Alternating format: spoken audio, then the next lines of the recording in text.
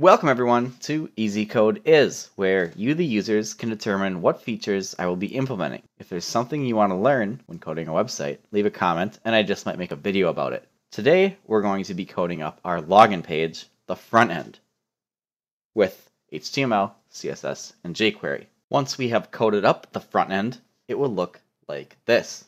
On our home page, we're going to be adding a login button. Zoom this in a little bit here. So we'll have a login button right next to our sign up button. Click login and that takes us to our login page.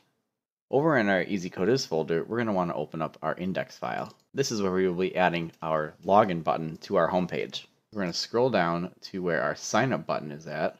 We're going to copy this and paste it right below it. This time it's going to be a login button. We're going to leave the class the same, and this time we're going to direct to a login.php file. Save that, hop over to a new tab. We have a login button.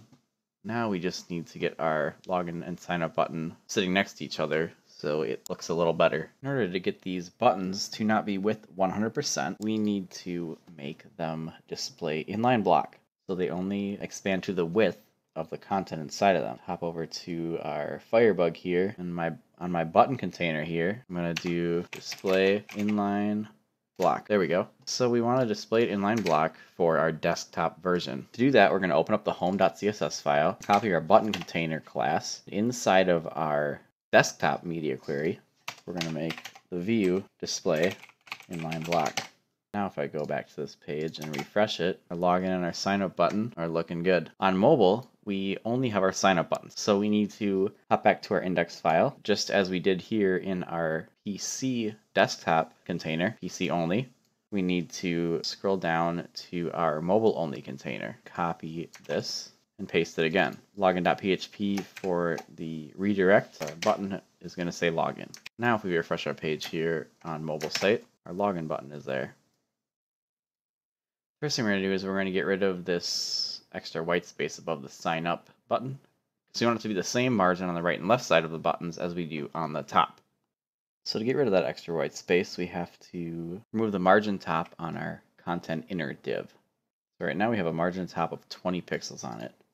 For the mobile site, our mobile media query, we need to add a class and say margin top 0.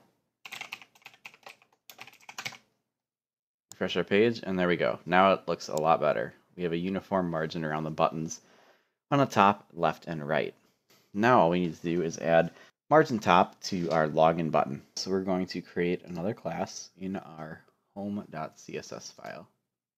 We're going to call this default margin top. All it's going to contain is a margin top of 20 pixels, so we will be able to use this throughout our site wherever we want margin on top of 20 pixels. In this case, we want it on our login button. So we're going to add that class to the login button container along with our button container class. Refresh our page, and there we go. Except for 20 pixels is 10 pixels too many. See how that looks off. Change default margin top to 10 pixels. Refresh it. Now we're evenly spaced. We have our login button created on both mobile, our desktop view, so it's responsive. Alright, so now we can start coding up our login.php file. The file that is going to be hit when the user clicks on the login button. I'm going to click on this login button, and hey, we get a not found page. I wonder why that is. Well, that's because login.php does not exist yet. What we want to do is hop over to our Easy Code Is folder, copy our signup.php file, and we're going to rename it to login.php, and then open up login.php. So we've copied over our signup.php file to a login.php file. So it's time to go line by line and change things like this to accommodate our new login functionality. Title is going to be login. We're going to keep our font family, our viewport. Our CSS here is going to be global and login. Now since I changed this to login.css, we know this does not exist yet. Again, we're going to hop over to our Easy Code Is folder, our CSS folder. We're going to copy our signup CSS file and we're going to name it login CSS. Open our login CSS file right next to our login.php file. We'll be updating that in a little bit. We still want jQuery. We still want to include our loader so we can call our nice little overlay loader whenever we want. Next comes the actual JavaScript on the page. On page load, we want to initialize our loader so it's ready for use. I'm going to skip over our on-click button right now because first we're going to code up the HTML for our login page. So I'm just going to comment that out so I know that I need to come back and address it. We're going to scroll down to the HTML and the body section. We're going to change our title to login. This is the title of the white rounded container for the login form. Still going line by line, we're going to change sign up form to be an ID and name of login form. Leave our error message there for any error messages that get spit out. Now our login form only requires our email address and our password. We can get rid of first and last name. We can get rid of confirm password. Now our form will just contain an input for email and an input for password. Next is the button section. We're not signing up, we're logging in. So we're going to change this to login. And we're going to change this ID to be login button. Last but not least is our little section at the bottom of the form that asks you if you're already a member, you need to log in. However, since we're on the login page, we want to say not a member and direct them to the signup.php page.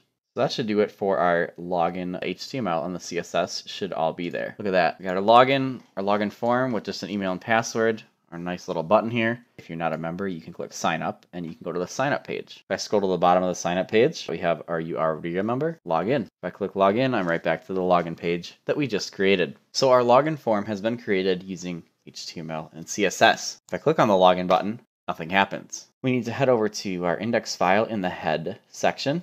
We have our script. On page load, we need to initialize our login button. So I'm going to uncomment out the sign up button that I commented out. And we're going to code this up according to our login button. So this is going to take in the ID of our login button, which was login button right here. So we're going to copy that and paste that right here. On click for our login button.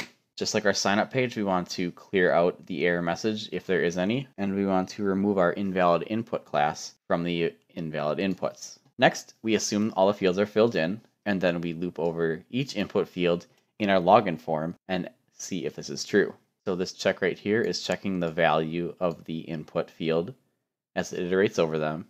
In this case, only two input fields, the email and the password. If the email is blank or the password is blank, we add the invalid input class, and we set all fields filled in to false. After we've looped over our input fields, our email input and our password input, we can do our final check. If all fields are filled in, we're good to go. We show the loader, and then we send off a call to our server, which is for another video. However, if all fields are not filled in, we spit out the error message to our error message div right here, and we say all fields must be filled in. And we add the window.scroll top 0. This ensures that you will always be scrolled to the very top of the window, and you will see the error message, which is at the top of the window. We save this. Now we have our login button .onClick, and if we click on login, we should see an error message. All fields must be filled in, and our invalid input class, which gives a border of red, has been added to all the input fields which are not filled in. If I fill in the first input field with an email address and click login, now you see the email input field has passed, but the password has not passed. If I fill in a password, click login, we get our loader. It's going to never end because at this stage, we are falling into this if statement right here. If all fields are filled in, we do loader.showLoader, which brings up our loader on the screen, spins, and because there's only a comment here, nothing else happens, and so they see the loader forever. Like I said before, the server-side login is coming in the next video. That's going to do it for this video. We have our login page, the front end coded up using HTML, CSS, and jQuery.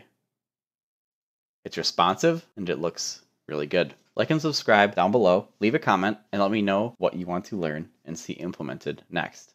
Remember, easy code is, and I'll catch you later.